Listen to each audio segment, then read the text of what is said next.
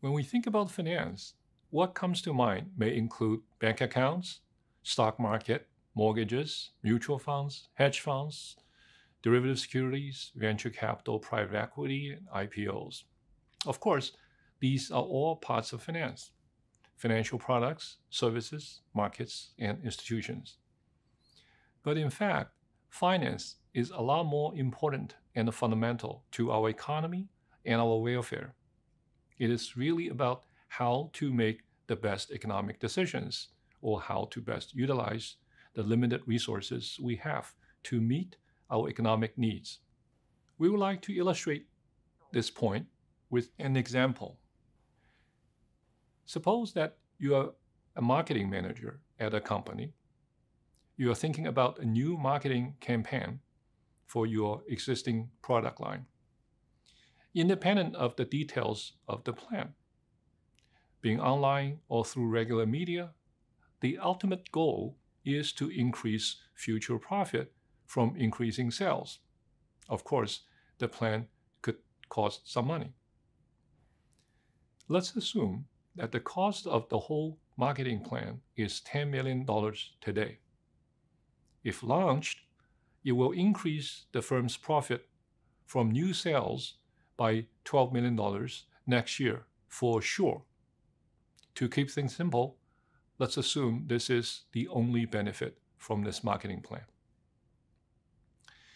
The overall cash flow for the marketing plan, which we also refer to as a project using a more generic term, is given in the chart.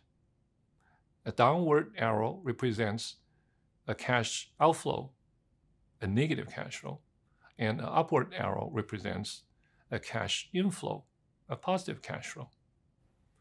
Your decision is whether to launch this project. How do you make this decision? It would be too simplistic to simply say, our net profit is 12 minus 10, that's $2 million. This is a good deal.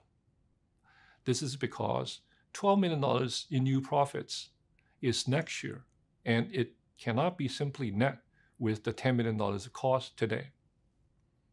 They are money at different points in time. Thus cannot be compared directly. But how should we compare them then?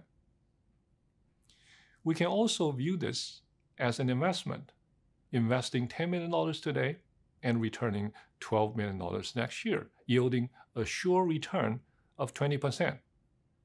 Is a return of 20% a good deal? Maybe, maybe not. It depends. In absence of other information, answers to these questions may become a subjective judgment. However, suppose now we know that one-year bank deposits offer a sure interest rate of 5%.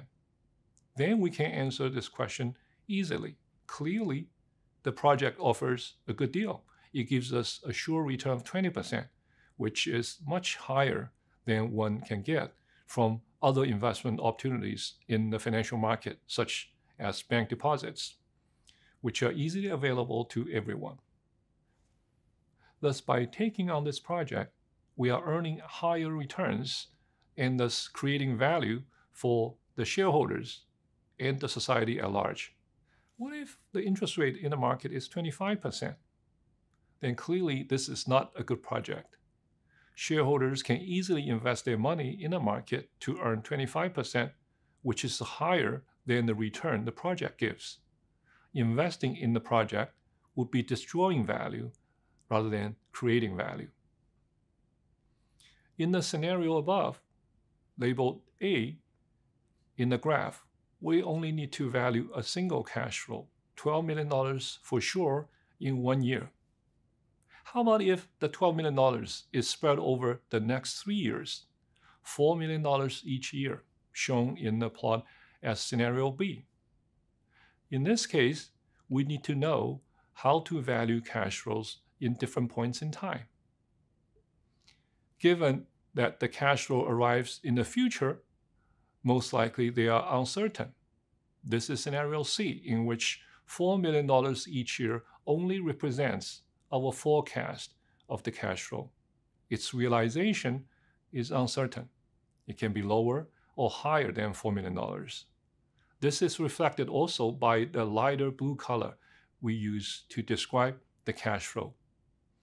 In this case, the assessment of the project further requires us to know how to value risky cash flows in the future. This example leads to two key conclusions. First, a business decision, in this case a marketing campaign, ultimately is about how to value a project or its cash flows. This is fundamentally a finance problem. Second, the valuation is not a subjective exercise, but determined by the financial market. Of course, what we call a project can be any business activity. It can be a marketing campaign, like in example. It can also be an expansion of the current product line, an R&D initiative, an acquisition of another business, an upgrade of the current IT system, the reorganization of existing workforce, and so on. So finance is the basic tool we need to value these activities and to make sound decisions. The previous example illustrates the fundamental importance of finance in economic decision-making. It is about the bottom line of any business activity.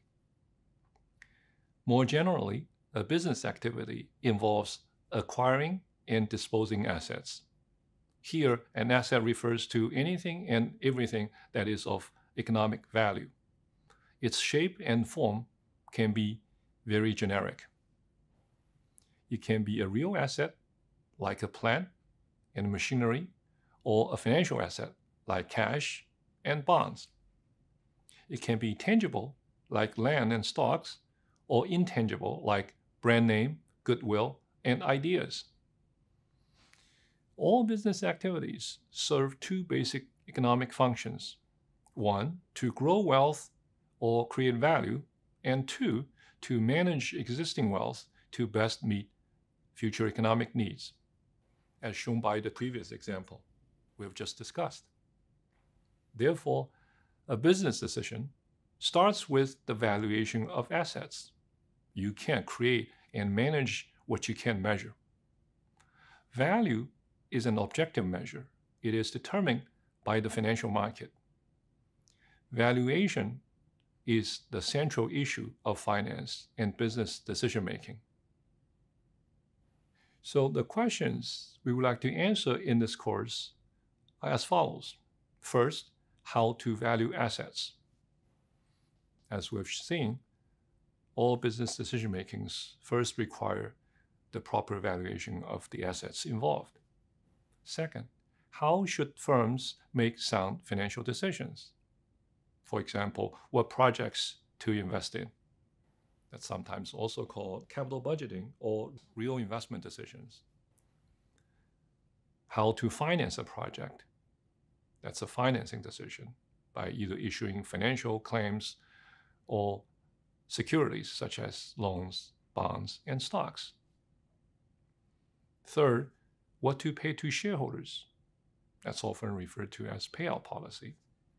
And also, what risk to take on or to avoid. And that's sometimes also referred to as risk management. And third, how should households make financial decisions? We will address these questions by developing and applying a unified analytical framework and a set of basic finance principles.